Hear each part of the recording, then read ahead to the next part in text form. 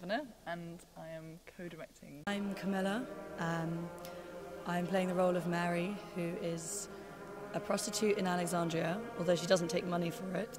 In fact, that thirst for physical affirmation is actually in fact her thirst for God, but it's just misdirected.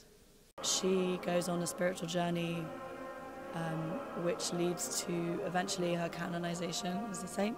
The nun that wrote the libretto, who's a great friend of us, she said that at least Mary had love, at least she was trying to love.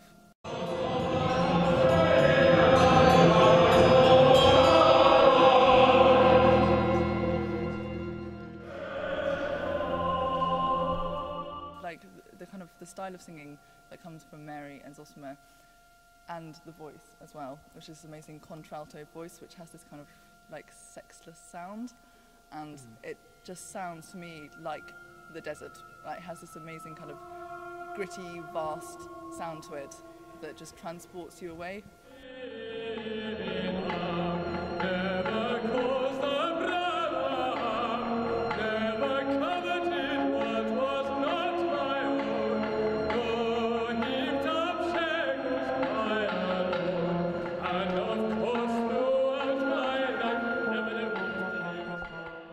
It is really wonderful because I'm sitting in the middle. I've got the orchestra here and Phil over there and the choir over there, and it's really exciting because the acoustic is so different.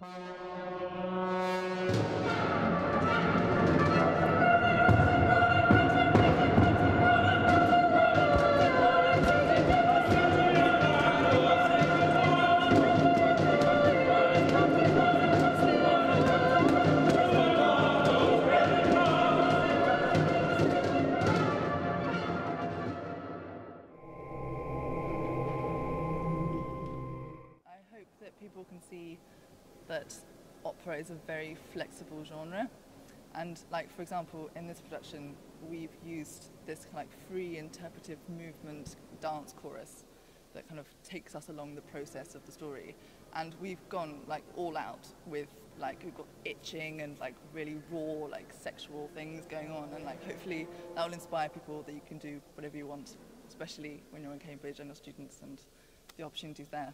I don't know if there's anything similar to this, but I hope that it inspires people who want to produce and direct opera to be more diverse. Soulful. Ethereal. Ecstatic. Human. Beautiful. Different.